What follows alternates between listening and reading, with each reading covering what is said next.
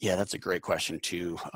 For me, I'm really trying to go after the professionals, the lawyers, the doctors, the dentists, but that's a very difficult to penetrate. What's Hmm. super easy is investors that understand real estate as an investment. So the local real estate investment clubs and the online networks, what you're doing with the podcast. This is the kind of thing that works really well to raise money because they understand what you're doing. It's a much easier sell. The Hmm. problem is their sophistication level in this space is a little higher, so Yeah. they're demanding a little bit higher returns generally.